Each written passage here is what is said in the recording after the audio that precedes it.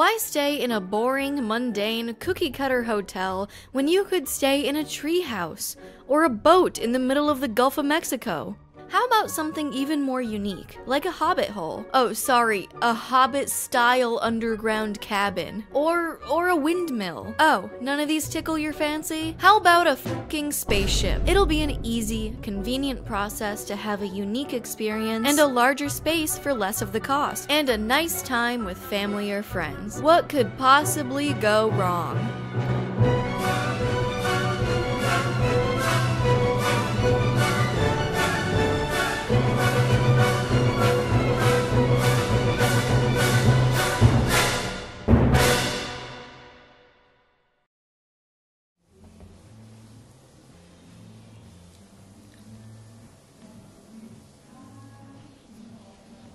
What started as a really cool, unique, and affordable way to travel became synonymous with horror stories and cleaning fees. And it wasn't even that clean when you got there. Airbnb used to have that edge over hotels since they were about the same price or even cheaper. But you had a kitchen, privacy, and sometimes a really cool yard with a hot tub just for you. You don't even have to share it with someone's sweaty uncle at a hotel. Now you share it with your sweaty uncle. But now, prices can get pretty steep, and you have to go on a scavenger hunt with your luggage to find the key to your stay. And you have to do chores before you leave. This might be my inner 10-year-old, but I don't want to do chores on vacation. I just don't. With complaints from both landlords and tenants, and complaints from entire cities for disrupting their housing market, causing rent and home prices to rise, today my cynical ass is going to be bringing you down this very deep dive of everything wrong with Airbnb. Oh man, dude, who cares? I don't remember asking. I can still hear you. Blah blah blah, everything wrong with Airbnb. How about I tell you everything right with the sponsor of today's video, Aura. You can thank Aura for this video because deadlines prevent me from procrastinating. Like how you're procrastinating getting Aura. What are you doing? They're an all-in-one privacy protection service that protects your personal information online that's been blasted on all these data broker websites. Addresses, full names, relatives' names, phone numbers, all of that. Gone. And they're constantly monitoring for your information without you having to lift a single one of those beautiful fingers of yours. Oh no, no, no. No lifting for you.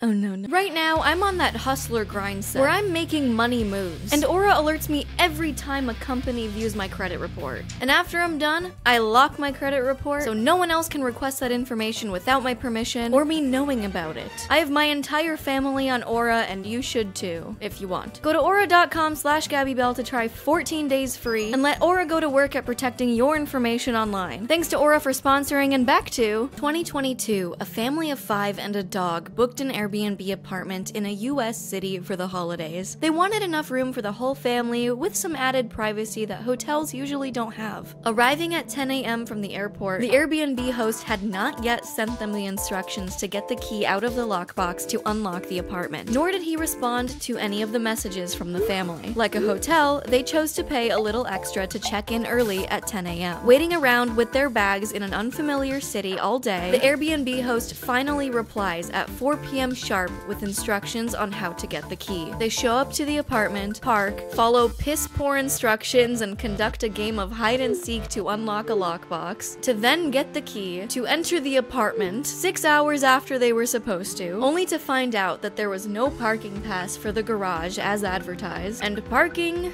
is $20 a day. And there is dog piss on the bed, freshly wet. Now what? They requested a refund from Airbnb. There's nowhere else to stay in the city because everything is booked for the night. And best of yet, the Airbnb host doesn't believe them and won't refund the Airbnb. That family was mine. In early 2020, we booked a stay in Key West. The boat was advertised like this, but what we got was more like this.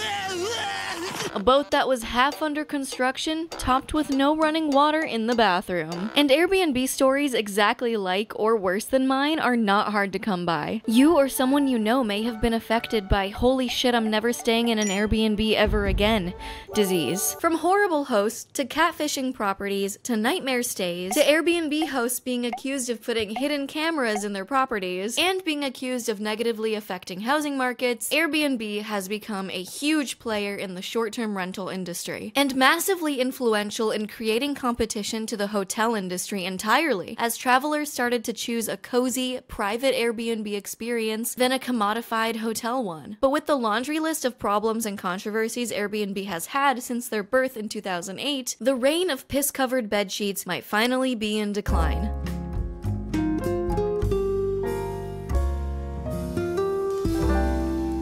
So exactly how it works, Airbnb is just a hub for individuals renting out their own homes as vacation rentals, and for travelers to book them. Airbnb doesn't own the properties, and they're not a real estate company. When Airbnb was born in 2008, it got big pretty quickly. It was a way for homeowners to rent out a property that they already own for most of the year when they're not using it to make a little extra cash. And it was flexible since it was a short-term rental, unlike a long-term time and legal commitment. And Airbnb only takes around a 3% fee of the booking subtotal from the host. On the other side of the equation, travelers wanted something different than just a cookie-cutter hotel, perhaps with more space for larger groups and families, often at a very affordable price in areas that didn't have quality hotels. It changed the travel industry entirely. Airbnb is the Spotify of hospitality, completely changing the game, which is why it popularized so fast. And having all the real estate be provided by site users, it allowed Airbnb to scale really big, really fast, without having that upfront cost of buying 6 million homes around the world. But both the guest and the host have to be satisfied for this to work. Some guests are chill and clean, and others won't leave your property for 575 days. Or they'll leave physical damage to the property, like frat boys and punching holes through walls. Some hosts are nice and responsive, and others will install hidden cameras to watch you in the bathroom, or wear your socks when you leave. It can be a nightmare for both sides. So much so that you might even consider selling your 5 investment homes. Aww, a goo goo gaga. In this economy, really? You have at least one home. Be happy with that, Steven. Airbnb has gained a reputation of being hit or miss, and I kind of noticed this to be the case with other self-governing jobs like Uber, grocery delivery. A service that does such a bad job of quality control where the customer experience is inconsistent makes customers feel like it's a high-risk gamble every time they use your service. And that goes for restaurants, hotels, any of these types of businesses. Heck, even the fake job of a YouTuber. Consistency is partially the key to why many are successful. Inconsistent services like Uber have almost just become a thing that you use only when you have to, or don't have any other choice. And in my opinion, that's haunting over the Airbnb business model no different. If you have a large group or destination where there aren't many quality hotels around, Airbnb is kind of the only other way to go. And sure, it's nice to have the option, but it's a gamble if it's going to be an okay experience. At least that's how I've started to use it after so many plain bad stays. And if I'm not more delusional than I already am, most of you probably agree. Maybe. Amazon is a type of service like this that I think has solved this quality control problem. A caveat though, only at huge scale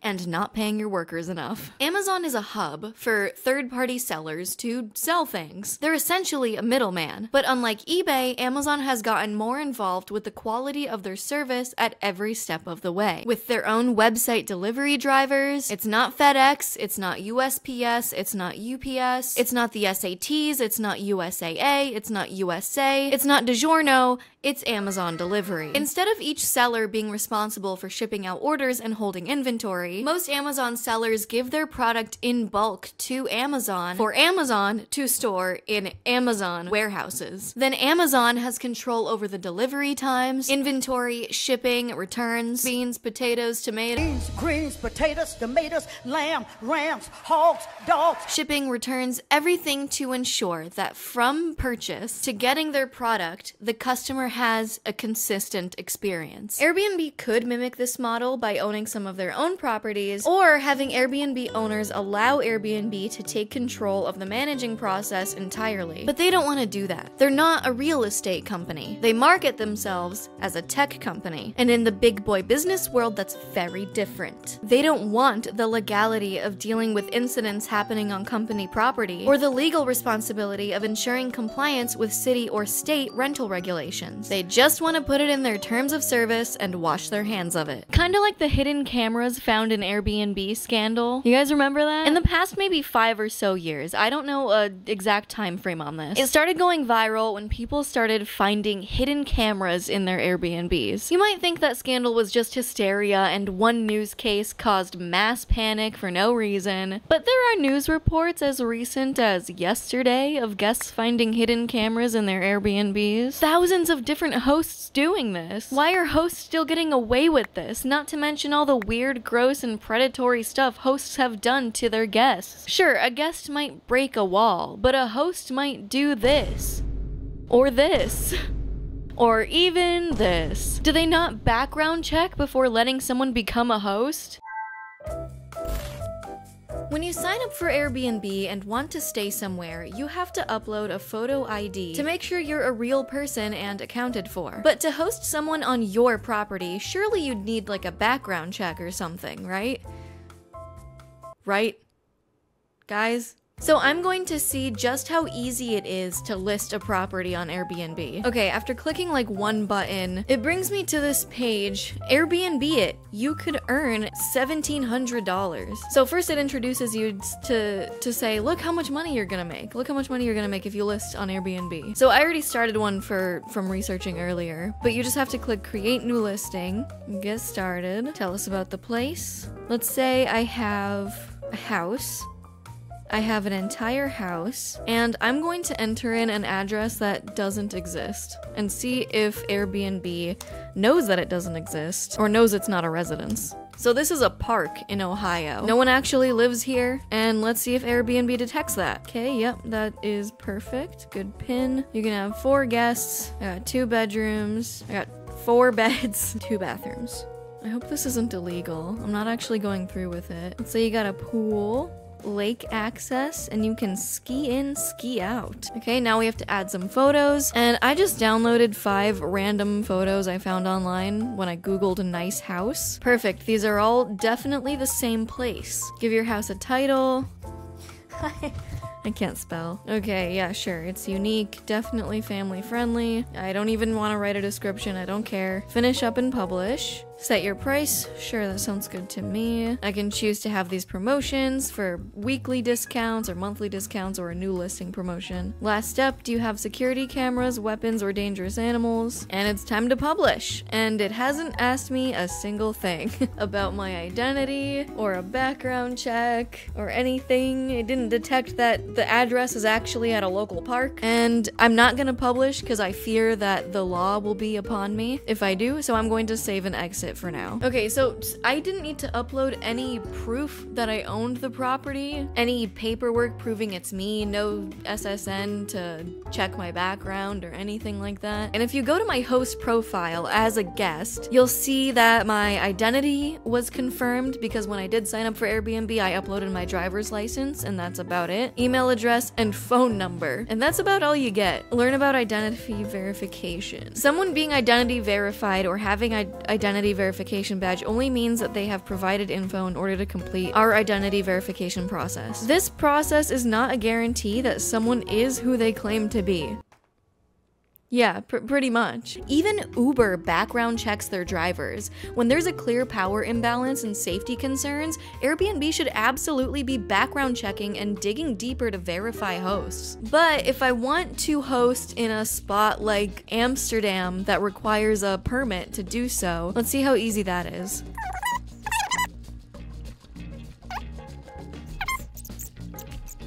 Okay, so this one is gonna require me to input more information. Meet local requirements. Your local government asks that hosts complete some tasks before starting to host. Okay, so it does require me to have a registration number with Amsterdam in order to list on Airbnb. Or I could just not do that. I can just claim that I'm exempt from having a license, like I don't need it, and they said it was okay. And I can just lie about it. And I can just check this off, be like, I understand that this is all true, and then hit next, but I'm not going to because I am a law-abiding citizen. So there you have it. It gets a very easy out of 10 for me. I forgot to explain that I just got a boo-boo. Just don't question it. I got a boo-boo and I put a band-aid over it. Let's not talk about it anymore. And this is a pimple sticker, okay? Airbnb has since added a no hidden camera rule in their terms of service a couple different times. I'm so sure that will solve the problem. Good job, Airbnb. You solved it. But Airbnb doesn't actually do anything to make sure the person that's hosting people on their property is safe. No interview, no background check. I can easily put a fake name in there, and I'm sure many people do. And unless someone finds the hidden cameras and reports the host, it's really hard to get caught. The host usually gets kicked off of Airbnb.com. They may or may not get fined by the city if they're unlicensed. Sometimes the host gets arrested, and sometimes the host gets sued. But Airbnb itself never seems to get sued. It's always Airbnb owner gets sued. Now that doesn't mean that Airbnb doesn't get sued. I did find one legitimate lawsuit where this listing was infested with bats, and the suit alleges that Airbnb negligently allowed the infested home to be advertised on its platform, and that the homeowner and those responsible for maintenance failed to ensure that the home was safe for renting. I mean, that's what I've just been saying. Also, pretty recently, as of making this video, Airbnb is getting sued because there's a new law in New York City that allows landlords to put their buildings on a do not register list, which is supposed to automatically block tenants from listing those apartments on the website. But they're getting sued because Airbnb allegedly continues to allow those listings in their buildings despite their inclusion on the do not register list. I mean, you saw how easy it was to list an Airbnb. They do barely the bare minimum of making sure that you're even allowed to do so. So I just want to ask, at what point is a company responsible for not regulating its users enough? People kind of brought this up with Facebook a while ago being used in nefarious ways. And that's a conversation I think needs to be had here as well. How are you not background checking your hosts? Now, I'd personally rather spend about the same amount of money to get a relatively consistent and quality experience that I know I'm signing up for when I book a hotel. If there's a problem, like vanilla ice, the hotel will solve it. If a complaint is filed against someone not doing their job properly, it'll probably get fixed, unlike Airbnb. Airbnb's notoriously bad support is another reason people kinda hesitate to book on their site. If something gets delivered from Amazon in bad condition, not as advertised, or completely got sent the wrong item, Amazon's return system is one of the best in online commerce. Pay your workers more, please. If you show up to a hotel with, say, dog piss on the bed and a dirty sink, someone will be up pretty quickly to clean it, if not just comping you a free room entirely. If the same thing happens at an Airbnb, good fucking luck. It's endless sending of proof to a support live chat. Receipts, photos, videos, he said, she said, by Ashley Tisdale, and it very quickly and easily turns into a huge mess, only resulting in maybe getting some of your stay refunded. It makes sense that they need proof, but it's just a worse experience than a hotel. Say it with me, if it's an AirbnBust when you show up, you're shit out of luck. You end up having to go to a nearby hotel and hope they have a room open, then you pay for that, and then go through the refund process with Airbnb. With shoddy support and risky bookings leading to endless horror stories, it's no wonder that Airbnb's hosts have been reporting steep declines in bookings that were once packed this fall. Or is it? You see, like Alex Russo said, everything is not what it seems, and this is only the icy tip of the Airbnb iceberg. This isn't the full story, and we'll get to that later. But first we must understand something. At a hotel, we're all familiar with the process, right? You book online or by calling, and you show up, you pay, you enjoy your stay. Bars. Then you pack up, you give your card back to the front desk, and you get the fuck out of there. The margin for error is pretty calculated and slim. So long as you know what type of hotel you're booking, you're not going to be running into any huge surprises most of the time. At an Airbnb though, since Airbnb is so hands-off in their business model and approach, there are an almost endless amount of ways that an Airbnb stay can go wrong. Professor Balls, take it away. Once you've found your little slice of life on Airbnb.com, you get to see the Airbnb service fee before booking. Not too different from a hotel service fee and tax. And then you see a near $200 cleaning fee tacked on top of that. It's okay because you usually get 48 hours to cancel without a cancellation fee, except for when there is. Now your one night $200 stay has literally doubled in price because the cleaning fee is almost as much as the nightly rate. Now you arrive at your Airbnb and it's time to go on the most annoying, unskippable fetch quest to start your stay. I've checked into Airbnbs in Tokyo, Amsterdam, and all across the US, and it's always the damn same. The host sends you a video tutorial maybe and at least a 3-paragraph text on how to find your key. Assuming they send that information to you before you arrive, usually your key lives on one of those lockbox things that are f***ing somewhere on the premise, and you have to enter in the code they send you to get the key to unlock the front door. It's like a goddamn Zelda puzzle. The directions for these will be like, turn left on the street 2 blocks away and ask the man in the jumper for directions. He will then tell you a riddle that you have to solve that will lead you to the lockbox that's behind a parking garage door on the 3rd flight of stairs on a Tuesday. And also beware of the vicious animals. And keep in mind, usually by this point you're carrying around a ton of luggage and you are exhausted from traveling. Even if you skipped the whole key side quest and you scored a place with a lock pad where you can enter in the numbers to get in, hosts will usually not send you the code until your feet are touching the mat and you're standing there waiting around, and then they tell you the code but they don't tell you all the extra little buttons that you have to press to make the code work, and then they don't respond. Or maybe I just have really bad luck. There are benefits and drawbacks. On the plus side, most B&Bs have full kitchens, maybe a washer dryer, and some privacy. And those are some of the main benefits compared to staying in a hotel. On the other hand, you don't get your room cleaned or room service to bring you more towels because your Airbnb stocked you with 2 towels the entire stay. If you rented a home, chances are you might have gotten a place with a backyard, a pool, hot tub, grill, and all that. And since you paid for the stay, you might think you're open to using those amenities on the property. Like at a hotel, where you can use all that for free. Are you kidding? Obviously there's gonna be a fee for the hot tub, and a heads up to the host because they have to come turn it on for you. And of course there's an extra fee for using and a fee for cleaning the grill. But you have a good time. Sometimes it's really just a place to sleep anyway, and it's time to leave. I don't know about you. Don't. But most of the time I get no checkout instructions and what to do with the keys, and I just have to guess. Other than that, we're all familiar with the list of chores you're given before you check out. In my personal experience, I've been asked to wash the dishes, run the dishwasher, take out the trash and replace the bag, remove the bedding and put it into the washing machine. Oh, and remember that $200 cleaning fee you paid for? That's almost as much as the stay itself. And of course it's common courtesy to not leave the place looking like your local frat had a party there. But when the customer feels like they're being nickeled and dimed the entire stay, paying the cleaning fee and expecting to do said cleaning, I'm just gonna stay in a hotel next time if I can. There's a lot that can go There's a lot that can go wrong at every step. So let's talk about one of the main points of contention people bring up when criticizing Airbnb.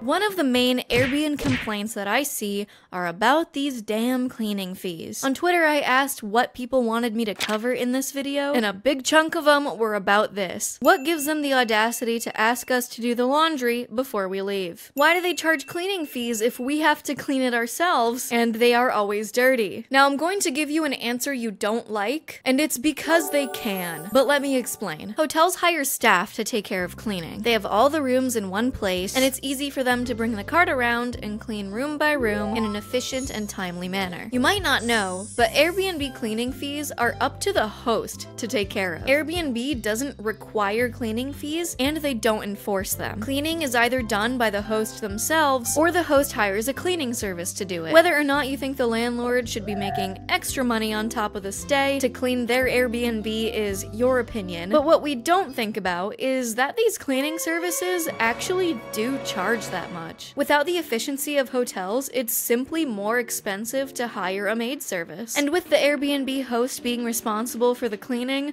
that explains why the cleanliness of a rental can Very. It varies from cleaner to cleaner or company to company, but a typical 2-bedroom apartment in the US is around $200 to clean. And the listings are usually bigger than a hotel and are spread out geographically, so it's not as efficient in cost or time. Anyway, according to an analysis by NerdWallet, the median cleaning fee on Airbnb in 2023 per listing for a one-night stay is $75. For larger places or if they hire out cleaning help, the median cost increases to $105. People can't help but think that some of these cleaning fees are being pocketed by the hosts, or if not that, being disingenuously high in order for their Airbnb listing to appear cheaper in search results. Like putting something on eBay for $10 but charging $30 for shipping. Of course, that's just speculation, but I have seen forums of Airbnb hosts asking each other how to manipulate the algorithm to get more bookings, so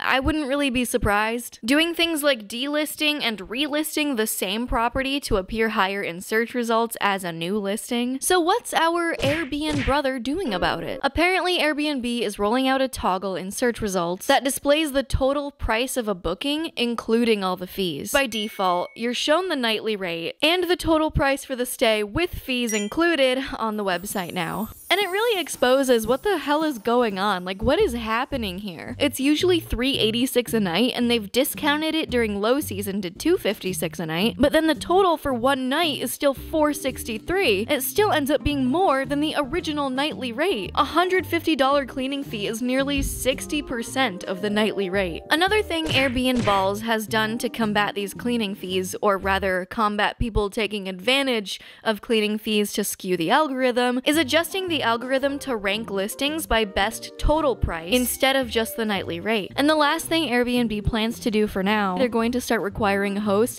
to post the cleaning list requirements on the listing before guests book. So we'll see if any of that works. So like I said earlier, customer satisfaction isn't the only reason that Airbnb hosts are reporting a sharp decline in bookings. Allow me to pull you deeper down into this iceberg. I'm like Edward's ghost overlooking Bella jumping off the fucking cliff. That's me and you right now. Tons of places online are seeing Airbnb hosts complain about the steep drop-off in bookings, and there are articles being written about the decline of Airbnb. Many citing that bookings are down up to 50% in certain cities like Phoenix, Arizona, and Austin, Texas. But then what's this?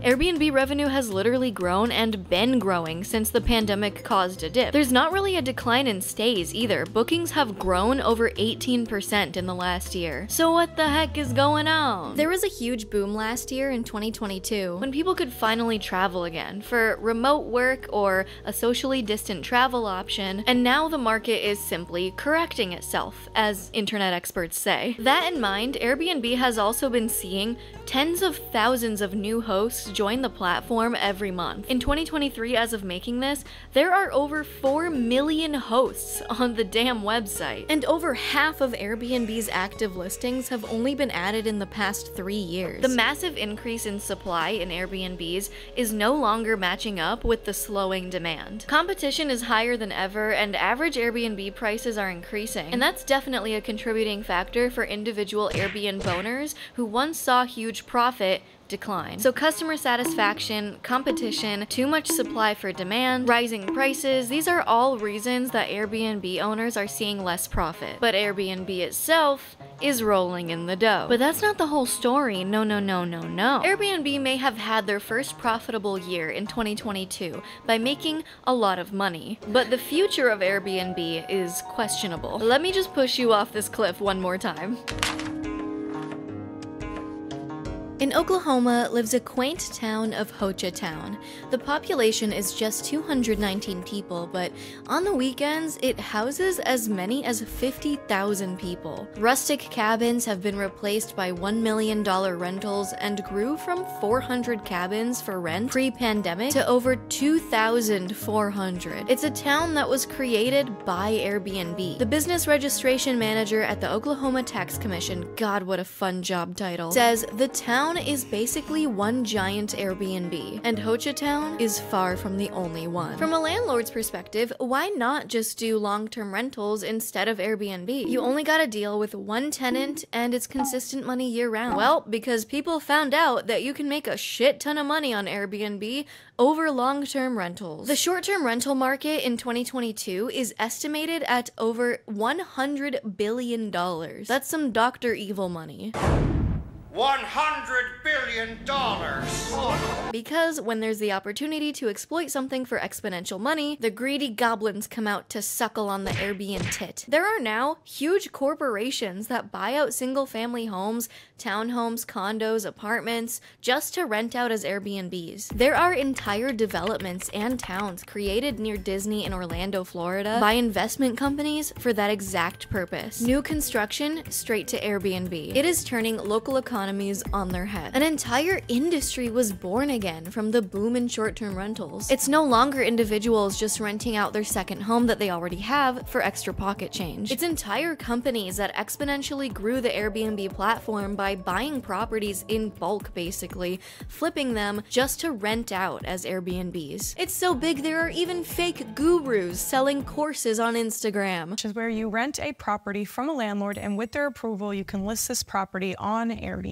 I've seen so many of these teaching you how to become an Airbnb property manager for people's listings. On one hand, it brings tourism dollars and boosts the local economy in that way, like in Oklahoma, where they usually mostly have, like, dust and tornadoes and football. I don't know, I've never been to Oklahoma. But that's what the head policy guy at Airbnb claims. I don't give a shit about him, nor do I trust him. Because on the other hand, with now companies buying up real estate in the thousands, it completely disrupts local housing markets. In case you missed it, there's nowhere for anyone to live affordably. In a 2019 study, the Economic Policy Institute found that the tourist dollars that short-term rentals bring in are outweighed by the shrinking long-term rental market and the drop in tax hotel revenue. Don't worry, I'll try not to make this section boring. You don't need a degree in real estate to understand this section of the video, like you do in some videos where it's an older gentleman explaining something and I'm really trying to pay attention, but you can't. I'm trying to buy a house. If you've noodled on buying a house in the past year or so, you've probably logged on to Zillow for 10 minutes and said, wow.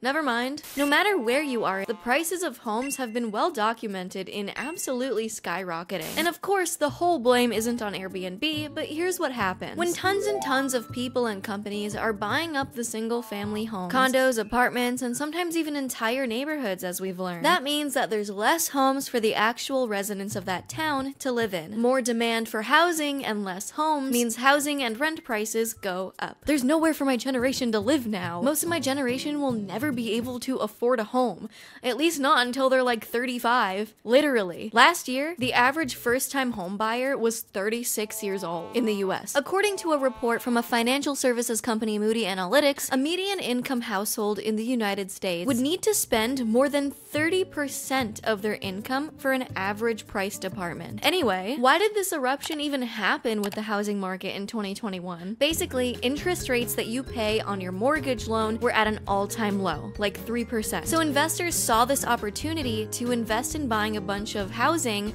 to turn into short-term rentals. Because they knew that after the height of the pandemic, people would be rushing out to travel again, and they were right. And the home prices and rates were really good, so it was a perfect storm. So with everyone working from home who wanted more space or they could finally move around, plus investment companies buying a ton of real estate, home prices and interest began to increase. So that's the really simplified version of how we got to where we are today. With record highs in housing and rent prices, and interest rates have shot up to over 8%, and with less housing available. According to Harvard Business Review and other sources, home sharing through Airbnb alone is responsible for about 20% of the average annual increase in US home prices, and a 14% increase in rent. According to a different source, AirDNA, Airbnb is responsible for just 1 to 3% of the housing price increase. Both Both of those seem drastically different, but both also seem to be reputable sources, so I don't know. Just putting that out there. The point is, Airbnb does increase home prices in any given area. By how much is disputed. The rest of the housing price growth is due to general city trends, demographic changes, and other short-term rentals. In the city of Los Angeles alone, there are 17,294 entire homes or apartments on Airbnb, while there are only 8,862 homes, including condos, townhomes, apartments for sale in the entire LA County. And that's at an increase from earlier this year in June, when there were only about 7,300 homes listed for sale, according to LA County MLS data. That is 17,000 homes in one small section of a city that could have been purchased or rented long-term. In Honolulu, Hawaii, there are roughly 8,000 entire home Airbnb listings, while there are only 1,900 homes for sale. I can't find data on the total number of places available for long-term rental, but regardless, it's undeniable that over 8,000 of potential homes are being taken away from permanent citizens in favor of short-term tourists. There is definitively less housing for people to live in with the growth in population, driving up housing and rent prices. Having a large saturation of Airbnbs in an area takes away the limited amount of housing from long-term residents, whether they rent or own. Bumping up rent prices also displaces the people that already live there, pushing them out of the city even further. At this point, in some places, long-term renting has become just as expensive as mortgage payments when it was meant to not be. Now, that's just a couple different American cities, but I assure you that this is affecting the entirety of the US. And if you live here, you probably know that. But zooming out, it's affecting the local housing of other countries and cities all over the globe. We have housing crises alongside Airbnb problems in cities like Barcelona, London, Paris, Singapore, Berlin, Copenhagen, just to name a few. But it's me again. Now, of course, it's important to remember that Airbnb isn't the only cause of the housing crisis. I think it's popular to use short-term rentals as a scapegoat when you can't find a house, like I have, I'll admit it. But as Vox pointed out, the housing problem has more to do with the lack of housing supply, only partially at fault of short-term rentals like Airbnb. Because since the Great Recession, home builders haven't been building enough new homes to keep up with the growing population, at least in the US. New home construction has definitely been ramping up, but the pandemic, supply chain issues, and higher cost in borrowing money means it's gonna take at least a few years to make any corrections to the market that way. Additionally, even though home prices are pretty high right now, people aren't putting their homes for sale, because even if they sell their home right now for a nice ass profit, home prices are astronomical everywhere else too, with higher interest rates. In March of 2019, there were about 1 million homes on the market in the US, and as of March 2023, there were only about 500,000, which was still at peak prices and interest rates. If someone bought their house a few years ago with a record low interest rate of 3%, they're not gonna trade that for a 7% interest rate unless they absolutely have to move. You tired of talking about the housing market? Trust me. Me too. The iceberg goes deeper. Can you believe it? So far, we've covered the problems within the service of Airbnb, like fees and inconsistent quality, and Airbnb's effects on the greater housing market. But there's actually something deeper and even more sinister going on, and it just keeps getting worse, which is how this video ended up being so long. Save me. Slave me. Save me. Save me. Many Airbnbs actually break the law. Ooh, the law.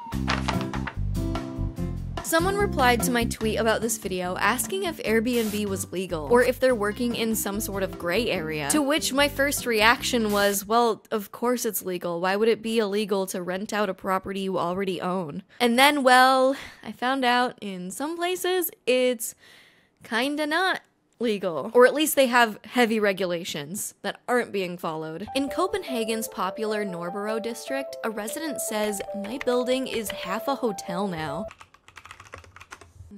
Nørrebro? Nørrebro. No, Nørrebro. Okay.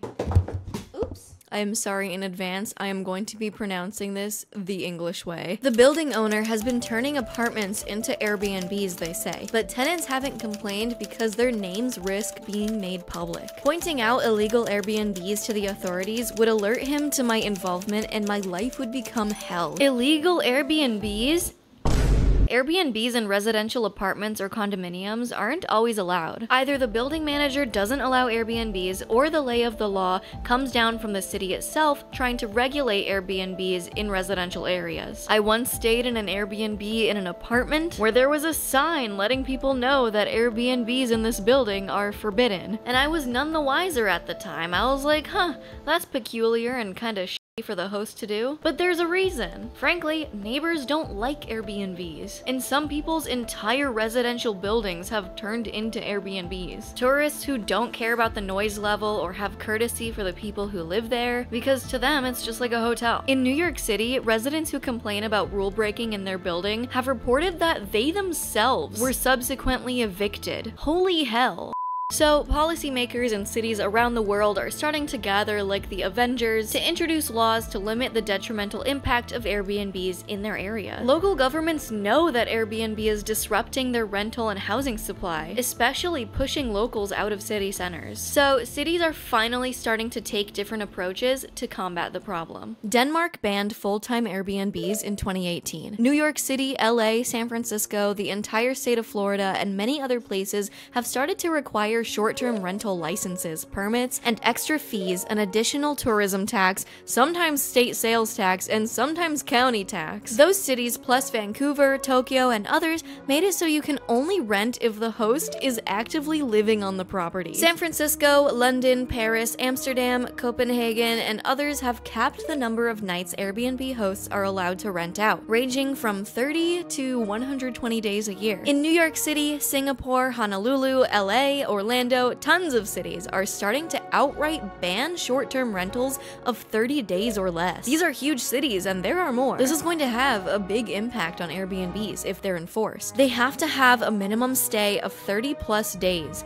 Some cities have the minimum even longer. Dallas has introduced specific zoning to prevent Airbnbs in residential areas, and Seattle limits how many Airbnbs you can own to 2. But if you've been paying close attention and not folding your laundry, damn it again, you'll have noticed that while Copenhagen limits the number of nights per year, people are still doing it and taking over residential areas anyway. No matter the permits, laws, or regulations, they're just not being enforced, and unlicensed Airbnbs aren't getting fined. The rules are hard to enforce. But with recent increasing regulations, cities are finally starting to put their foot down and enforce these rules.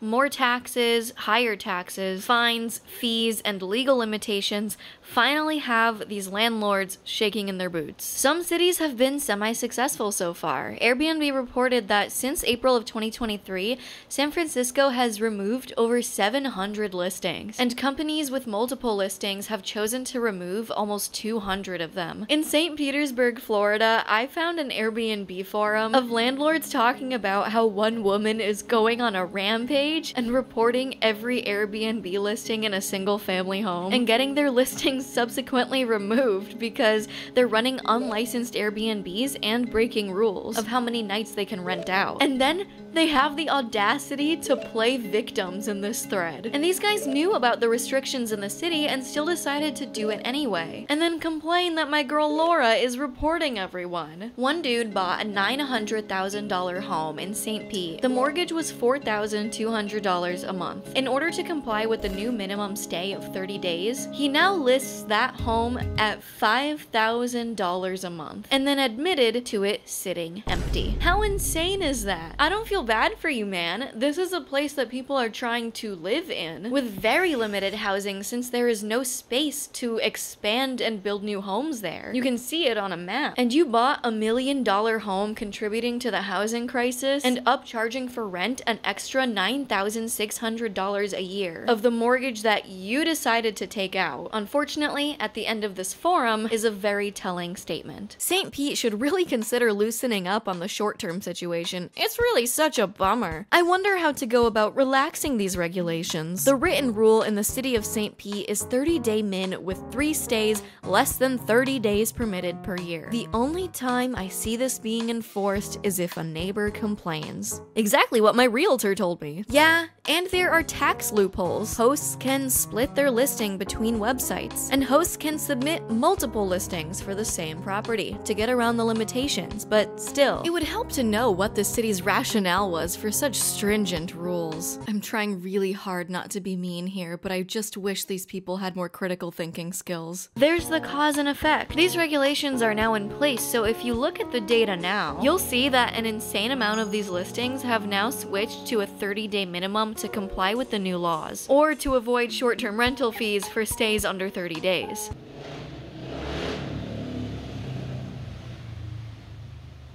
In LA, stays shorter than 30 days require you to upload a permit with the city, but stays over 30 days, you don't have to. I don't care about your car. And that explains why the minimum stay graph looks like this. But converting your Airbnb to long-term stays means less profit, usually. And there's one more thing that's scaring Airbnb landlords away. More laws. Ooh, more laws. Woo! In another thread with interested Airbnb investors in LA, I'm in the trenches, you guys. These threads are equal parts insufferable and entertaining. Most of the country has laws that treat stays of over 30 days as long-term rentals, which in turn gives tenants more rights than short-term renters have. If your renter refuses to pay you or refuses to leave, you have to go through the courts to evict. Once you have a rental booked over 30 days, it allows guests to qualify for more rights than a typical vacation rental, I think, in most places in the US. And other people on this thread just flat out said don't bother doing business in California, it's not worth it. Landlords don't want to deal with tenants having rights and more protections. So that's another thing that's been scaring some hosts away from the platform. That statistic about bookings being down up to 50% in major cities, but Airbnb's revenue is still climbing, now makes a whole lot more sense. This is all happening around the same time that cities are either making regulations or finally starting to enforce them. So if Airbnbs are getting harder to rent out, some people are wondering, are people going to start giving up their Airbnb properties and dumping them back onto the housing market? Would that mean it would fix the housing shortage? No, of course not. Nothing is ever that simple. Come on now. As we discussed earlier, Airbnb isn't the sole cause of the housing crisis, and an Airbnb crash wouldn't fix it either. An Airbnb crash wouldn't even indicate a greater housing crash. The broader housing market still faces a shortage of inventory. This limited inventory, coupled with sustained demand, creates a scenario where a housing crash is unlikely. As the Federal Reserve, government people, keeps the interest rates stable, there is suppressed demand waiting for more favorable market conditions. That's most of us.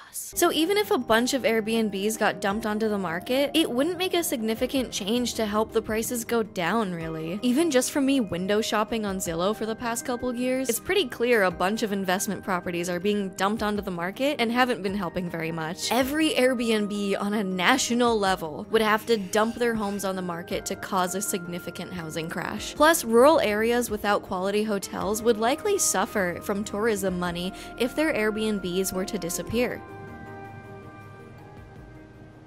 I hope you enjoyed the unnecessarily long video today. If you made it to the end, consider subscribing and sharing this video with a friend or an enemy. I make video essays and general commentary videos that can range from a more lighthearted topic to a more in-depth one like this video. As always, thank you so much to my patrons, and feel free to click on this video that YouTube thinks you will like.